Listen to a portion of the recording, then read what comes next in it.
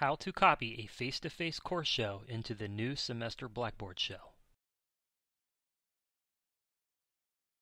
If you are developing a new face-to-face course, you will want to copy this course shell layout into your new semester Blackboard shell. In this example, the Quality Matters template is the name of the new semester shell. Your course's name will be on the new semester shell, for example, Accounting 101. This shell is basically blank. After you have completed the course copy, your semester course will be populated with the face-to-face course layout. Now, I will click on the new semester shell.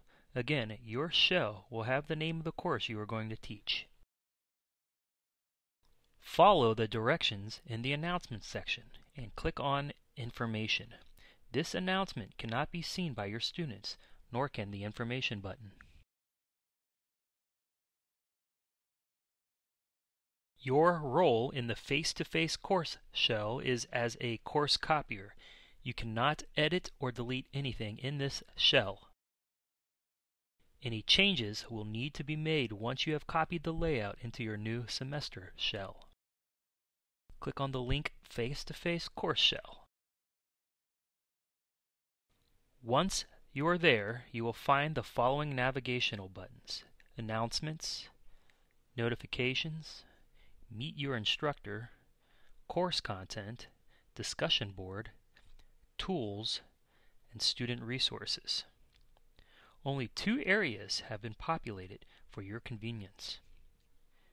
In the Course Content area, you will find a place to post your syllabus and folders where you can place content for the week, module, or unit.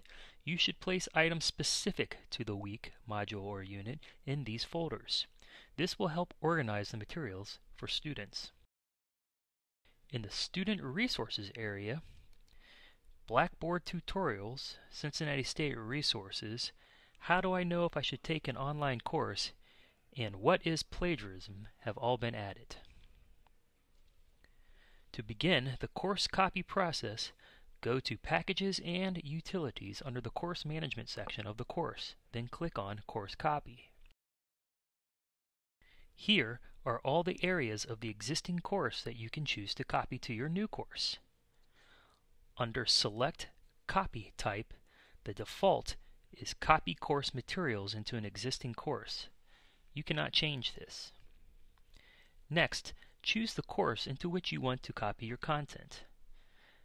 Click the Browse button and choose your new semester course.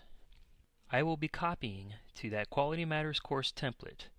Once you select the course you will be copying to, click Submit. Then choose the content to be copied. I'm going to go ahead and copy everything over.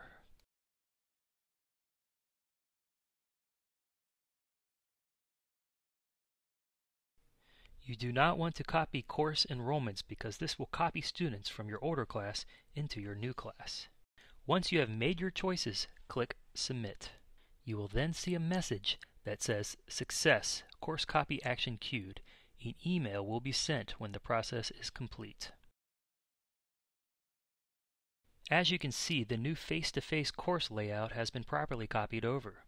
Next, go through your course to ensure everything copied correctly. You can now delete any areas from your course that you do not want or change titles.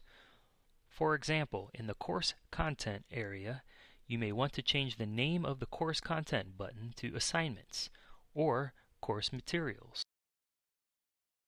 You may want to change the name of the folders to better match the flow of your course, or you may want to delete the folder altogether. Be sure to either populate or delete all items in your course. Leaving content blank and visible to students only leads to confusion.